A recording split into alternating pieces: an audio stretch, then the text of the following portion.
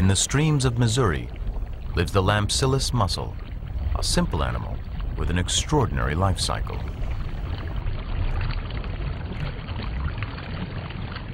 To reach adulthood, its young must spend part of their lives inside a fish, the largemouth bass.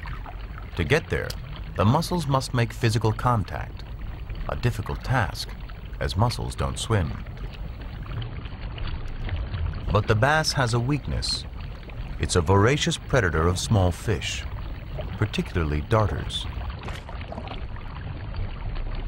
Even the slightest wriggle of a darter's tail will attract bass.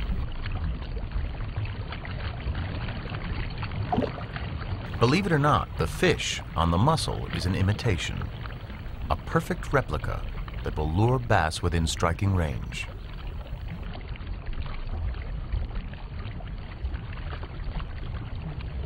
The mussel can somehow sense approaching fish and wriggles its lure faster to entice them.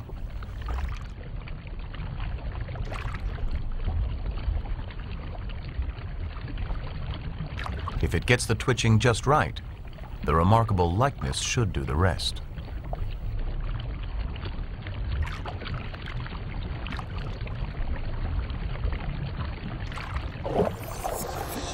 On impact, the mussel squirts its young into the bass's mouth.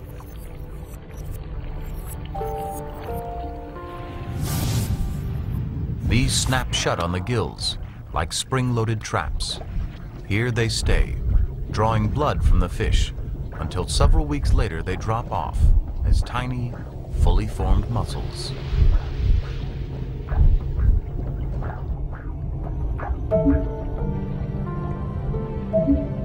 Also a favorite prey of the bass are these striped shiners, and some mussels mimic them. Considering mussels are blind and have never seen a shiner, the likeness is incredible.